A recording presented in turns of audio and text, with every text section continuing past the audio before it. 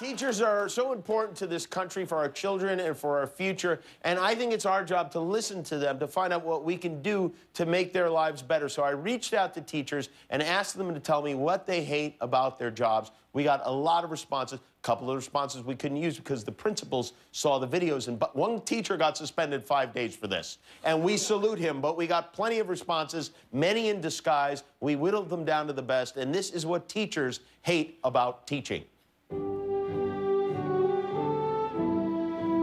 I hate when a parent does their child's homework and then pretends like their child did their own homework.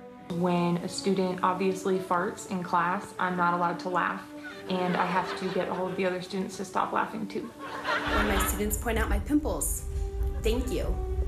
When a student asks what time it is, and the clock is behind me above the board. Getting blamed for everything that's wrong with your children.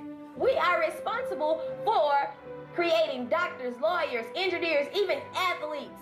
And we get crappy pay. Lunches are like 20 minutes long. I've trained myself to eat so fast that I don't think I've tasted anything since 2011. And we also don't have free unlimited coffee. Why? Living in constant fear of seeing a student outside of school. What I hate about teaching is that moment when I misspell one word and the students look at me like I'm the dumbest person on earth. You